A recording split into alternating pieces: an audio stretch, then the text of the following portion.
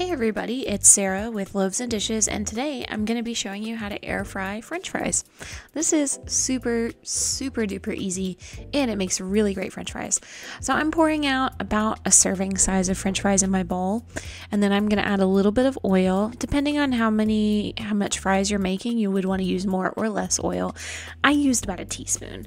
Then I am seasoning it with some seasoned all salt. You could use whatever seasonings you want. I bet lemon pepper would be great, salt, pepper, some chili powder.